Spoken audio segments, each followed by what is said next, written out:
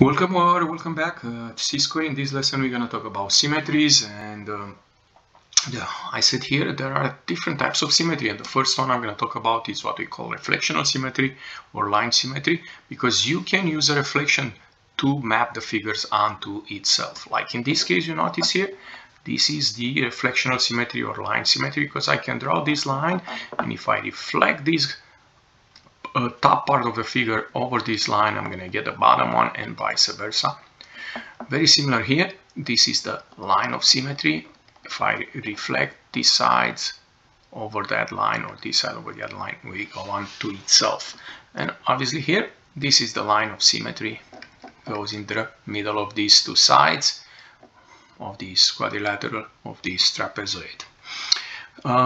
So this is about reflection symmetry. Now we look into this picture, which is, let's say, first is a regular polygon. I should say that. Other than that, it's not good. Does it have a line of symmetry? And the answer is yes, is right here. Is that the only one? The answer is no. I can have another one. Can I have another one? The answer is yes. And you notice all these three lines goes through the same point. You may want to construct them very accurate to see this property. And by the way, we have more line of symmetry in this case. We have this one that goes through this point F and point C, opposite vertices, to point D and point A. And also all of them goes through this point. And the last one will be from point E going through this point, which is the center of the polygon, and B. Okay, so these are the line of symmetry. You can see them better here. You notice this is an hexagon, 6 sides, and it has 6 line of symmetry. Let's take a look to this picture. Let's say first these two sides are not congruent, they are not the same. So this one does not have any line of symmetry. On the other hand, this one, yes. If this will be a right angle, or not necessarily a right angle, but an isosceles triangle of the sides, those sides will be congruent, then will be a line of symmetry. But I don't think HI and GH are congruent, they are not the same. And this example here, we are very similar. We need to determine whether each figure has a line of symmetry. So in this case, we have this vertical line here that cuts this rectangle in half, and obviously we have another one, this one. So we have two lines of symmetry. Okay. On the other hand, on this one, we don't. So this one, yes, and you see it. And here we do not have any line of symmetry. Sometimes you may have figure on the coordinate grid, on the rectangular grid, then you want to draw the line of symmetry. So in this case, it's even easier. You notice this side is 4, right here is the midpoint of this side, the midpoint of the other side. Through these 2 points goes this line of symmetry. And they want us to write the equation of the line. Then if you notice, it goes through this point 3, that will be x equals 3. Very similar, we can find another line of reflection. This one goes through the middle of these two opposite sides. This is the middle. You can count and find the middle, 3 here, 3 here. And the equation will be x equals 4. You notice this red line goes through that point 0 and 4. So the equation is, y equals 4. Okay. This one very similar. The only difference, the equation are not going to be integers. So let's start with the first one. I will say let's start. This is the first line of symmetry. Yeah. If you notice, this point here is has a y coordinate of 1. This point here has a y coordinate of -2. So you can do a midpoint, an average between these two values. This is going to be y equals -1/2 or 0.5. Very similar, we have another line of symmetry that is going to be through these 2 points, 1, 2, 3, 4, 5, 6, 7. So in the middle is going to be 3.5, 1, 2, 3, 3.5, 3.5 here, This is the line of symmetry.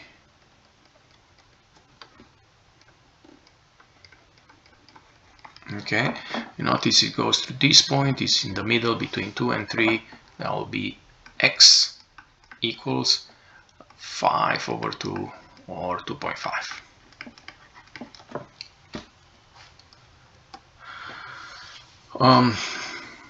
Easy rule to remember in case you need it is this one. If a regular polygon has an odd number of sides, the line of symmetry goes through a vertex and the midpoint of the opposite side.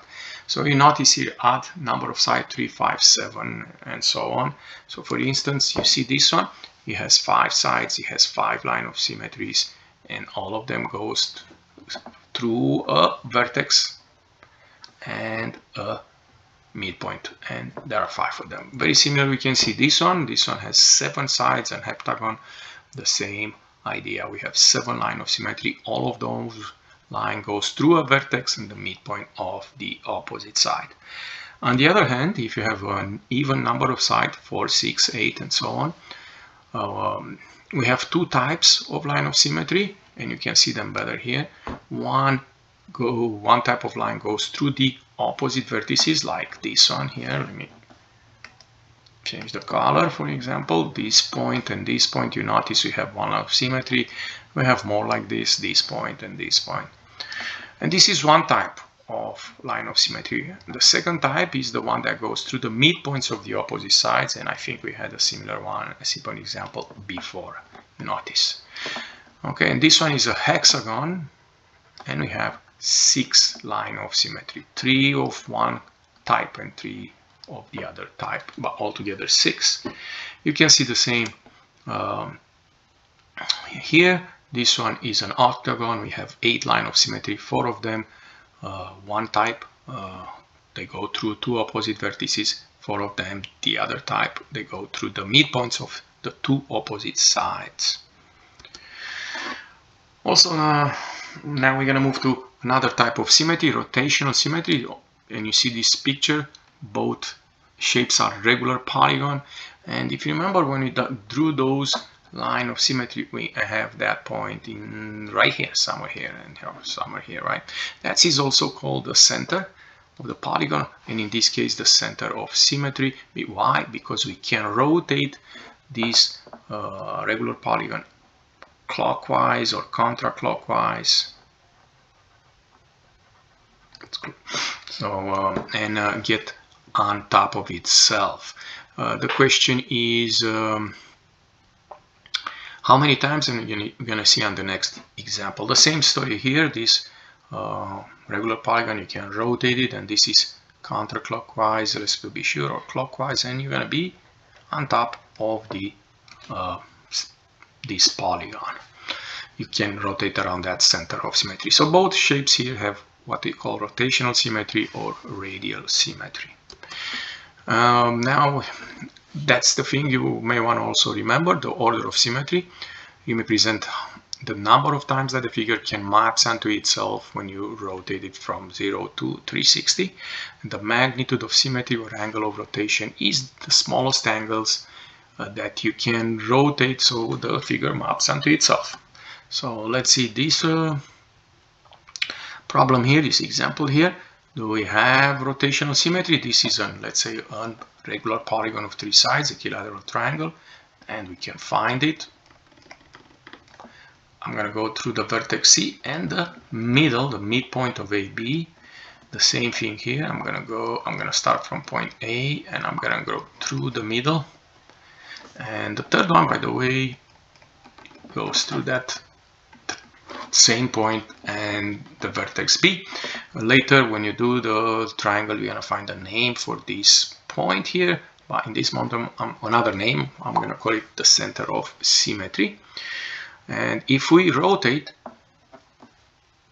counterclockwise or clockwise, we are going to map ABC onto itself. So we do have rotational symmetry. On part A, if the figure has rotational symmetry, state the order and the magnitude of symmetry. So if you remember, or if you don't, it's right here. The order of symmetry represents the number of times that the figure map onto itself. So let's take this point A. And if I rotate one time this way, I can be here on B, so this is one time. The second time here, I'm going to be on C, and then I'm going to go third time and I'm going to be back on A here. So very simple. Yes, the figure has rotational symmetry and the order is 3. So you notice the order is equals of the number of sides you have for this regular polygon 3. And now we need to find the magnitude of symmetry, the smallest angles possible that you can rotate to map onto itself. So when you rotate like this, you have 360 degrees, and you notice we rotate 3 times, 360 degrees, divide by 3. We rotate 3 times to go back on the same position. That will be 120. This is the magnitude of symmetry, or the angle of rotation. So if you rotate 120 degrees first time, A becomes B, then one more time A becomes C, and one more time you go back on A. Part B, what rotation, clockwise or counterclockwise, will carry the point A onto point C? So I kind of already answered to that question.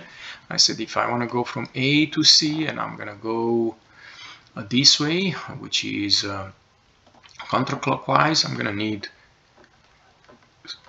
240 degrees because I need to rotate it twice. And if I want to go clockwise